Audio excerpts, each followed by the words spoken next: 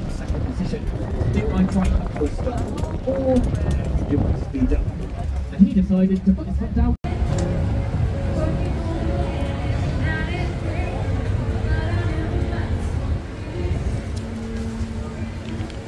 Ako eh.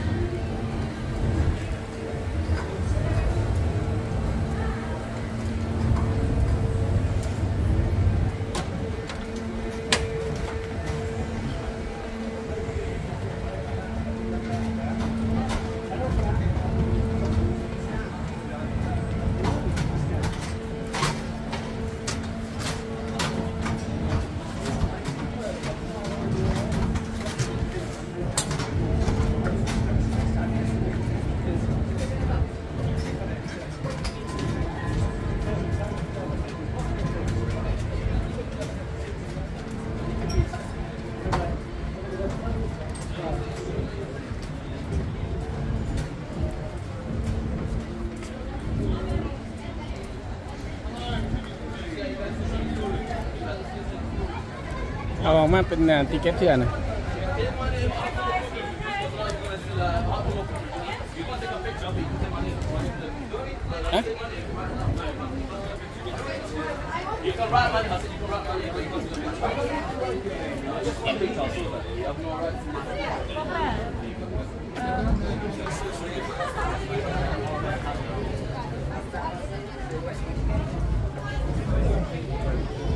วันนั้นไหมโอ้12:45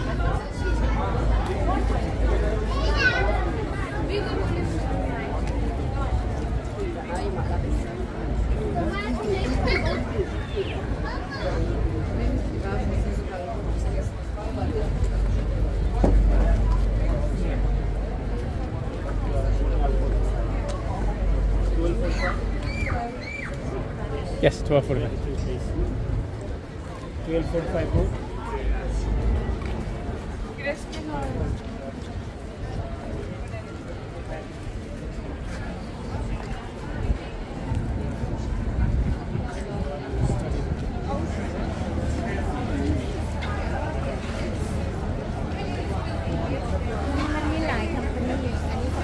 Ya, ani tatan kostur. อันนี้ของอันนั้นมันของบุฟเฟ่ต์เลย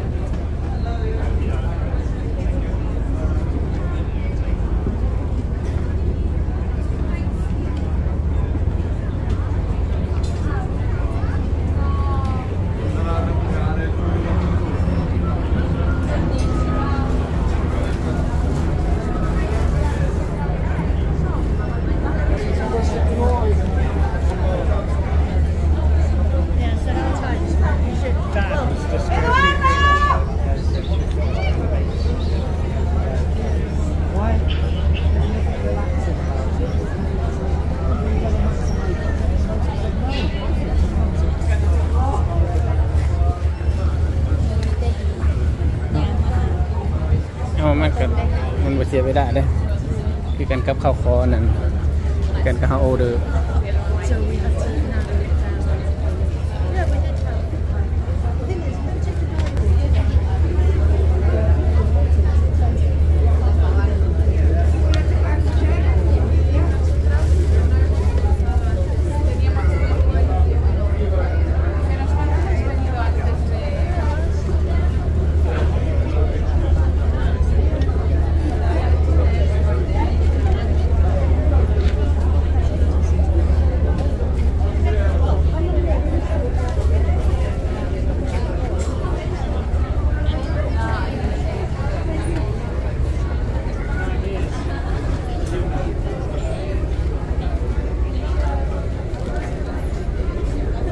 apa yang kau nak kau kena saya cek ya?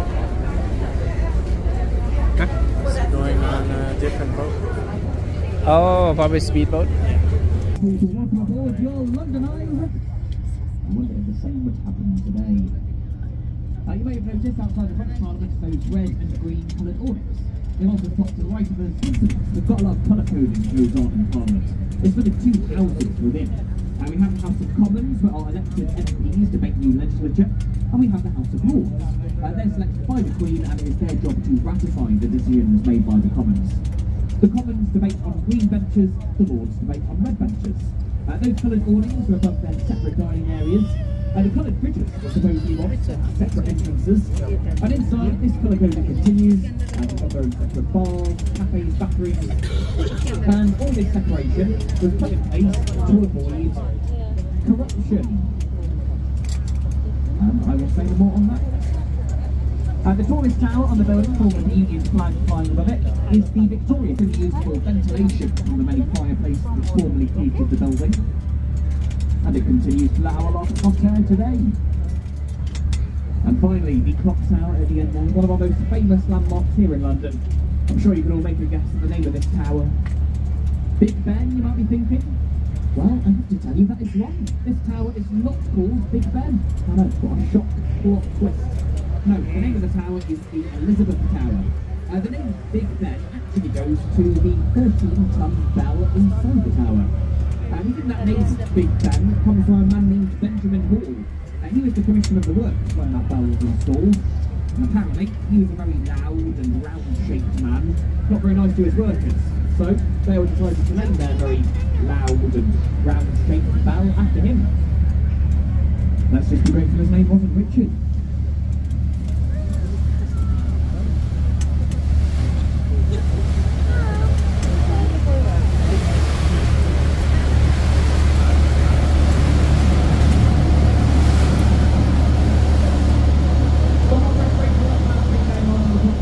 Almost 5 years now.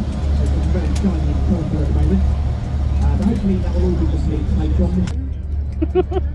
The jokes are not going to get any better out of the way, just to avoid. So now, I'd like to take some time today to talk to you all about my employer. That's right, it's the last minute. The London Eye standing at 135 minutes. My manager gets very upset when I use the F word. The Eye has 32 plots, one for each borough of London. But don't be confused if you find yourself on plot number 33. That's because we've removed plot number 13 to reassure any superstitious guests. The Eye was designed by Mark Sparfield Architects, and its design was originally entered into a competition that was held to find a new landmark to celebrate the millennium. And the design for the Eye came in second place. However, British Airways liked the design so much that they offered to fund it themselves. It cost about £75 million to build, but it made that profit back within the first 2 years. The parts to assemble the Eye came from 6 different countries across Europe.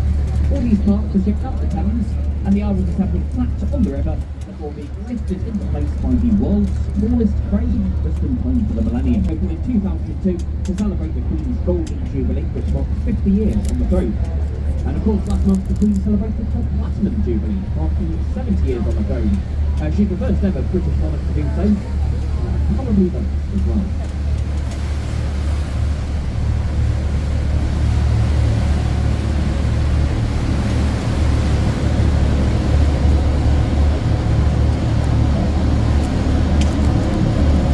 Over on the left you'll see a square building with a dark green tile roof, single flat above it.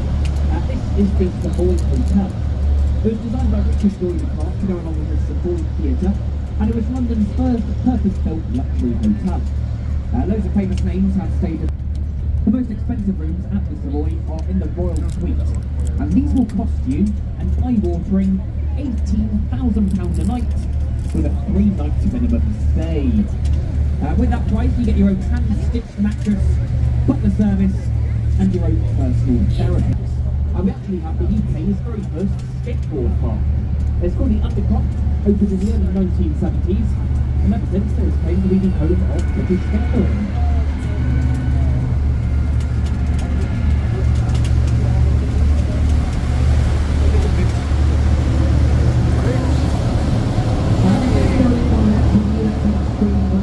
Is our Royal National Theatre. Like lots of buildings on the South Bank, it was built in the brutalist style of architecture. Prince Charles once described that building as looking like a nuclear power station. I don't think he's a massive fan of brutalism. However, despite the building's arguably rather ugly exterior, inside it you will find 3 beautiful theatres. The main one of those being the Olympic Theatre at the Florence video. You can see loads of great shows there, often before they get a Western transfer and at a much cheaper price. You can find all that Western quality.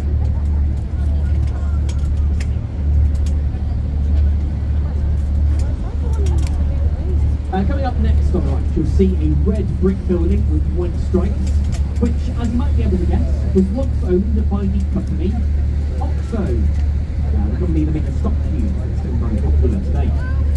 This building was once a meat storage warehouse for Oxo. Now, if you take a look at that tower at the top of the building, you might think that it spells out the company's name, who made the argument that they had ordered a random set of geometrically shaped windows. 1 circle, 1 cross, and 1 more circle. And they got away with it. Unbelievable. Now, personally, I think the judge of that case was in the pocket of big gravy.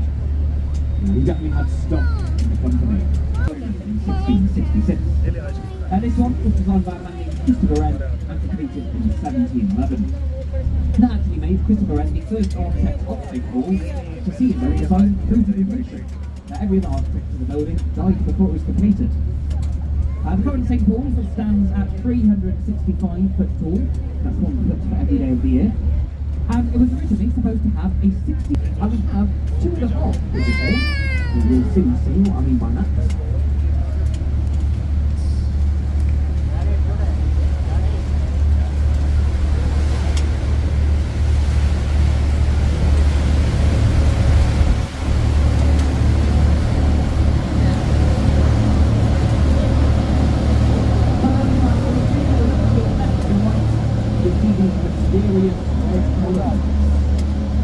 Why are they there, Jordan? What is their purpose, I think you will cry? Well, I'll let you ponder on that for a real order on Sunday.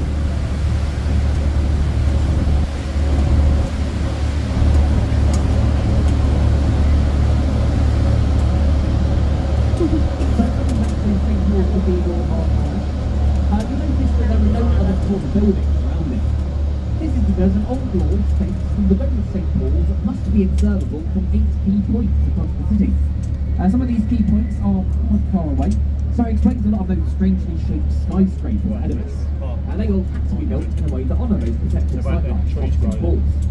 Also, the City of London School coming up on our left, you'll notice has a large glass atrium right in the middle of it. This is so that St Paul's is observable directly through the building from the river. And wacky pieces of modern art to see in there. Even if modern art's not your cup of tea, they do have a great bar which has got some stunning rooftop views of the city. Now, I recommend going up there, try a few of their cocktails, then the old definitely start speaking to you.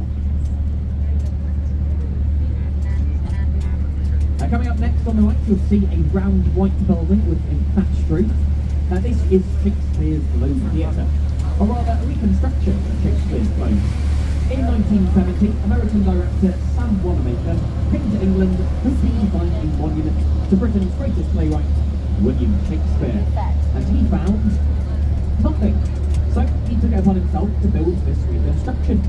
It was completed in 1997, but it used all the same Elizabethan construction methods as the original. So no electric tools were used to build the Globe Theatre here. It's made from green oak wood, carved and shaped by hand. It's held together by wooden sticks, and that is the only thatched roof you will see in London, slightly further ahead, roughly where this building front is coming up on our right. The Globe stood on that site from 1599 until 1613. In 1613, they got on a production of Henry VIII, and they decided to use a live cannon to create the sound effects of thunder. The sparks from that cannon landed on the thatched roof, setting the theatre ablaze. Now, you could say it was a performance that brought the house down. Funnily enough, the new Globe Theatre are quite the show at Henry VIII. They started the production last month. We're hoping things go better this time round.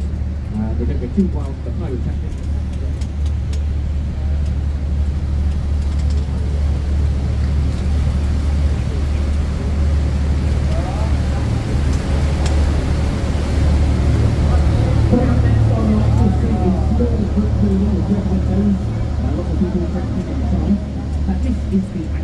It's one of the oldest pubs in London, and there's been a tavern or ale house on that spot for 400 years. My colleague Jane believes it's haunted. She claims to have seen many spirits behind the bar. Lots of famous people have drank in there over the years. There's very popular writers across the street. William Shakespeare drank in there until he was barred. Dr. Hoffman was popular meeting spot for pirates and smugglers. Speaking of which, coming up on the right, you will see a pirate ship. This is a reconstruction of Francis Drake's Golden Hind. In 1577, Francis Drake set sail aboard the original Golden Hind, and he became the first Englishman to circumnavigate the globe. This reconstruction also went around the world in the 1970s to commemorate that journey. However, Francis Drake kind of made the original trip by accident.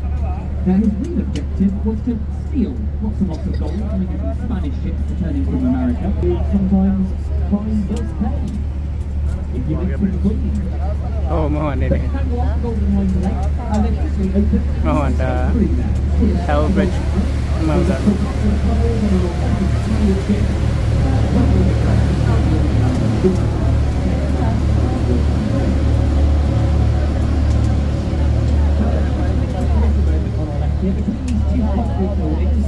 You see a tall stone column of golden ore at the very top.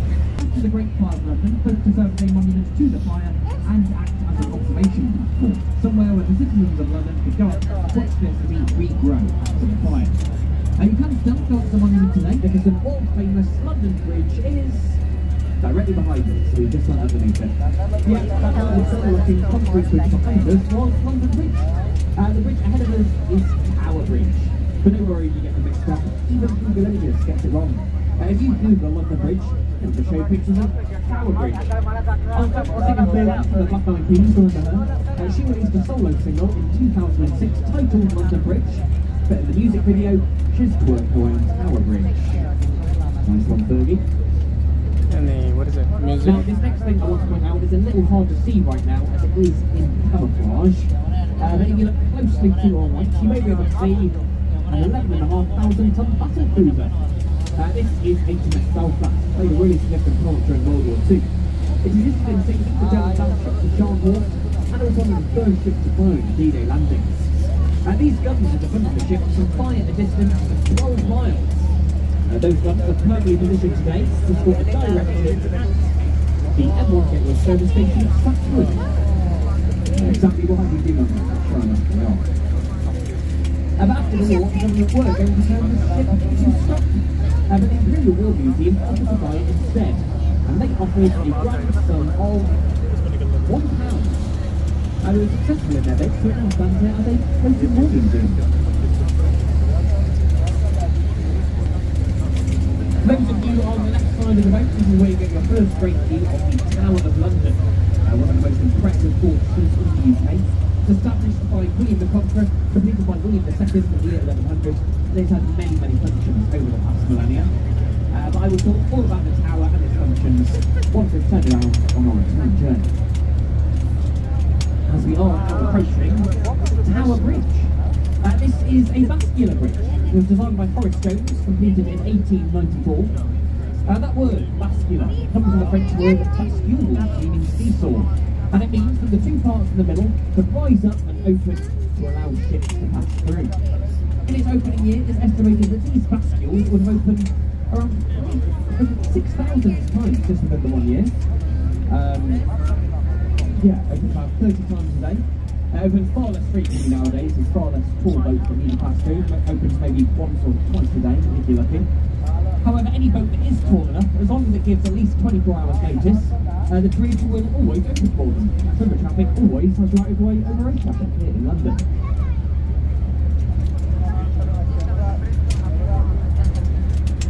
Now, there is an old sailor's legend associated with Tower Bridge that claims if you wave to the people up there and receive a wave back, you'll earn 5 minutes good luck to the entire boat. So, up and next, give it a wave down, good luck. Lovely stuff. Anybody? That lady in yellow is a marker. We've had 5 times an hour to stand there and wave back to the wall.